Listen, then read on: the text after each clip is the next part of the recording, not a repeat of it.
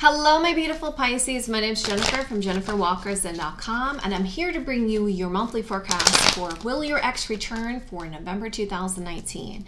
So guys, check your moon, your rising, and your Venus sign for more information. And of course, if this doesn't resonate with you or you'd like me to draw upon your own personal energies, you can always get a personal read with me by going to my website, JenniferWalkerZen.com, or checking out the description box below. All right, so what are we going to talk about today? We're going to talk about how does your ex feel about you? Are they really feeling you? Do they love you? What is the blockages? What is keeping you guys apart? Okay, how does your ex feel about having a reconciliation? Will there actually be a reconciliation? And what is Spirit's advice? What is the advice for you in order to help you with this situation? Okay, using the romance angels. Okay. So how does Pisces ex love interest, the one they're here for, the one they want to know about the most, how does Pisces ex love interest feel about them romantically? How does Pisces ex love interest feel about them romantically? How does Pisces ex love interest feel about them romantically? Show me the cards I need to see. Show me the cards I need to see. Okay. Okay, that feels good. The Fool card. Okay, so they feel like they want, they feel like they either want to take a leap of faith to you, or they feel like there's a risk here, or they feel like they want to take a leap of faith to something new, okay? Or they want a fresh start. Why is that? Because there's heartache here. There's longing here. They feel that there's longing, there's heartache, and obviously in this card we see there's an anchor. There's an anchor surrounding something to do with loyalty, because I see the dog in here. And there's something that needs to be communicated because I see a bird in here. Okay, so you can see this person in this card is longing. Okay, there could be a lot of longing, a lot of heartache here with this person. There could be something to do with a third-party situation pertaining to this person because of the fact that the Fool card is there. Okay, Queen of Cups energy. It's showing me that there is a lot of contemplation around their emotions, okay? Obviously, this is your energy, okay? Pisces, this is your energy, so they are thinking about you. And they are contemplating, do I want to give my cup of love? Do I not want to give my cup of love? Okay, so that's what they're feeling. They're like feeling, do I want to give my cup of love? Do I not want to give my cup of love? They do feel you're a nurturing person with the Queen of Cups energy that... you know, they want to communicate possibly, or they want to get some advice, or they're trying to be patient here because of the fact that there is love.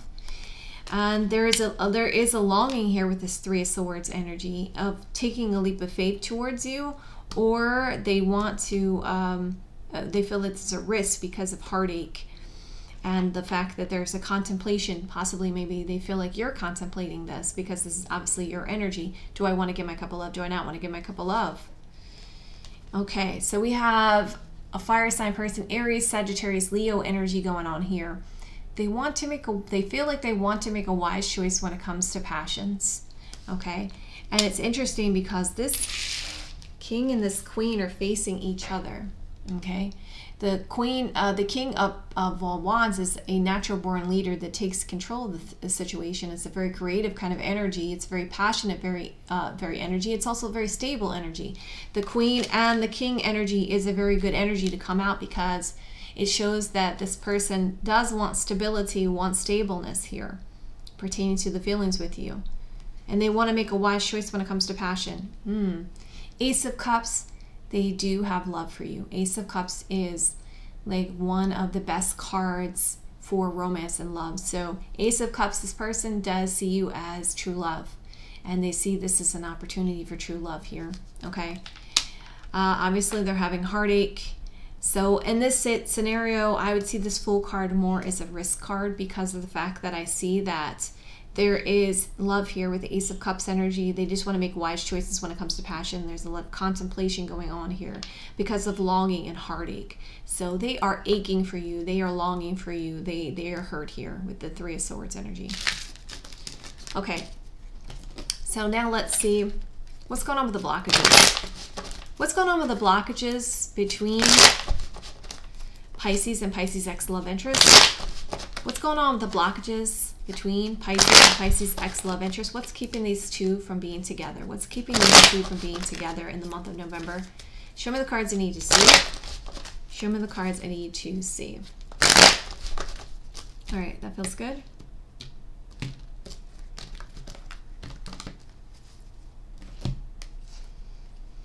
Okay, so what's keeping you guys apart? It's mental energy of someone feeling that their hands are tied. I don't know if it's you or the other person, but someone's like, my hands are tied, I can't do anything about it. Even though this is just a mental card, it's like whatever's going on in the scenario, this person or you feels like their hands are tied in the situation, but you're not, okay? And also the eights are about effort. So it's like someone feels like their hands are tied because they don't know if they want to put the effort into it. And then we get the Fool card again. Now, obviously this can be something surrounding a risk or taking a leap of faith to something new with the Fool card. Okay, so if we see that the hands are tied because of some kind of risk or something to do with something new here, that could be an issue. And also when the feelings, we go back to the feelings, maybe you have someone new, or maybe they feel that you have someone new, and this is making them feel like, oh my God, I'm so heartbroken. Okay, and that could also be why they could feel like their hands are tied here. Page of Pentacles, Taurus, Virgo, Capricorn energy. Of course, this could be a younger earth sign person that could be blocking things out, or it could be just because of messages, maybe because something hasn't been discussed. Pages are about messages. So that could be either there is a Taurus, Virgo, Capricorn pertaining to something new here, some kind of potential for pertaining to a Taurus, Virgo, Capricorn energy or an earth sign person, or it's something to do with talking about long-term things here. Okay, and wow, there is a lot of burden here. There is a lot of responsibility, and there is a lot on this person's mind, you or the other person. Someone's having a lot of hurt on their mind because the whip is arguments, okay? And it's something repetitive, and it's hurt, it's pain. And the 10 of Wands is about burdens. It's about responsibilities. So it's like there's a lot of burden, a lot of responsibility, a lot of pain on this person's mind that's blocking things out. And why is that? Because of long-term commitments or family or loyalty to family here with the 10 of Pentacles energy. Okay, so family could be an issue here pertaining to you and this person, of why there could be a blockage here, and that could be hurting things, and that could be infringing upon messages here with the Page of Pentacles and someone taking a risk and feeling like their hands are tied in the situation. And there's a lot of 10s, which tells me that things, something to do with completion here needs to happen. Something isn't completed here with you and your ex because of these 10s, and it's a lot to do with effort or putting the work into this with the 8 here. Okay, so how does your ex-love interest, Pisces, feel about having a reconciliation with you in the month of November?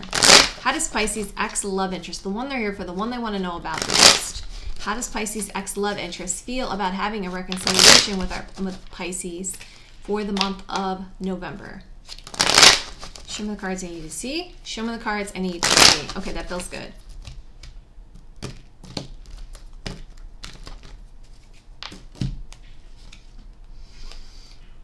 Okay, so here we got that message card again. Page of Pentacles, Taurus, Virgo, Capricorn energy. Something to do with the potential for a long-term commitment, a message of something to do with long-term commitment. Positive card. So they potentially do want to send some messages.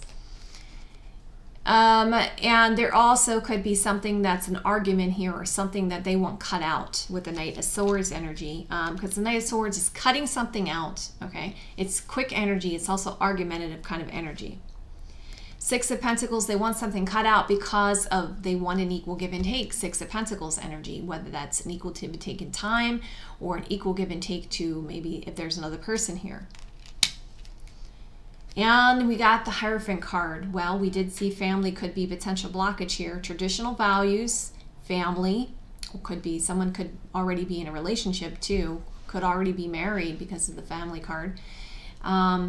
This is representing family, marriage, long-term commitment. It's also representing traditional values and something spiritual here.